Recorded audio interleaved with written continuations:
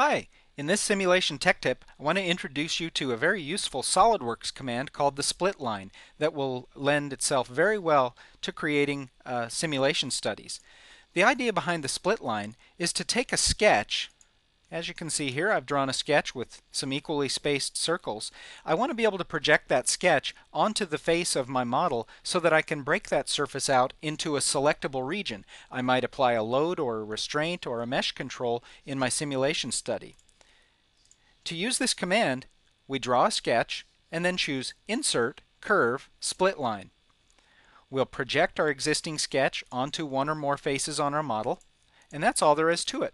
Now you'll notice I can select those faces individually, even though I haven't added or removed any solid geometry.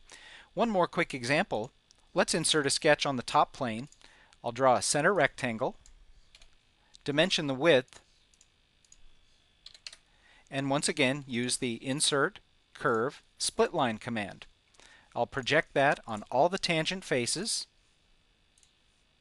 And now I've split out a region all the way around my model. This will be really useful in applying a load or restraint. Now let's go over to simulation and create a new static study. My material is already assigned. All I need to do is assign my fixtures and loads. For my fixtures, I'll choose Fixed Geometry and just grab all of the faces that were created by that split line feature.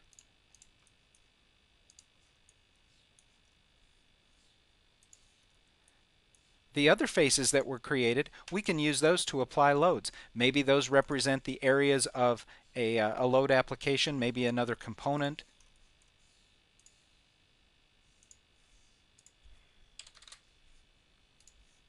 But split lines are a great way to create separate regions for loads and restraints without having to add or remove geometry from your model. Now we can quickly run the solution.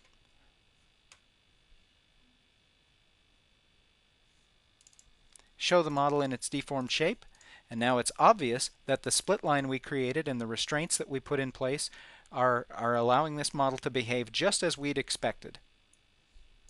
So that's the use of the split line command, a very, very useful feature in SolidWorks for preparing your models for simulation.